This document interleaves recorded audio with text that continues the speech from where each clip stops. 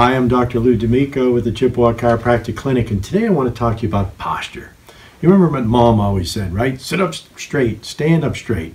Well, she had a lot of wisdom when she was giving you that information. If you walk around the grocery store or the mall when you're out shopping and looking at people, start looking at people's posture. Ideally, posture should be like this.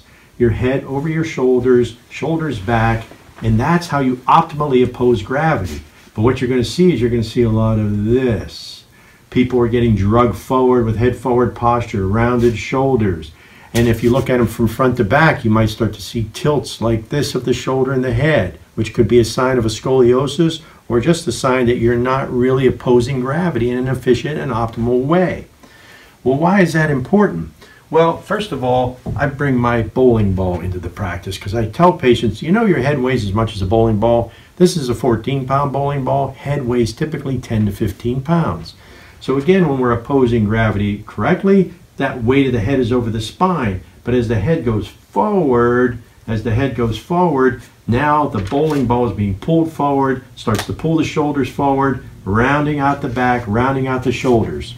What can that do? That can create conditions such as neck pain, headaches, pinched nerve down the arm, vertigo, mid-back pain, and low back pain. All can be a cause of a breakdown in posture that over time puts undue stress on our frame. Neurologically, posture is a snapshot of our nervous tone.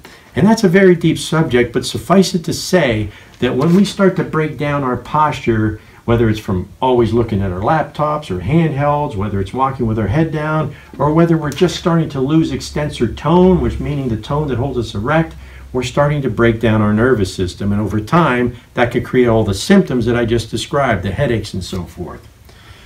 When you start to break down your posture and you start to lose tone in the back muscles, the process becomes self-fulfilling, and over time you get like this. Many of my patients, especially my female patients, say, I don't want my mother's hump. You know, these are the important things to consider as this degradation takes place. Look at a picture of yourself from 10 years ago. You'll probably see some dramatic change that you didn't notice on a day-to-day basis. At Chippewa Chiropractic Clinic, when you come in for a problem, our goal is to reduce your pain, restore your function, and then create an environment for optimal wellness. And we always pay attention to posture. All of our care plans are going to involve some way of restoring posture so that we're just not treating the symptom, that we're actually turning this process around. So if you or your loved one has any of the symptoms I've just described, start to look at their posture. Start to see how they walk and how they stand, especially when they're not noticing that you're looking. Then have them or you call our office, set up an evaluation, and we will explain these things in more detail and how we could correct this problem for you. Thank you.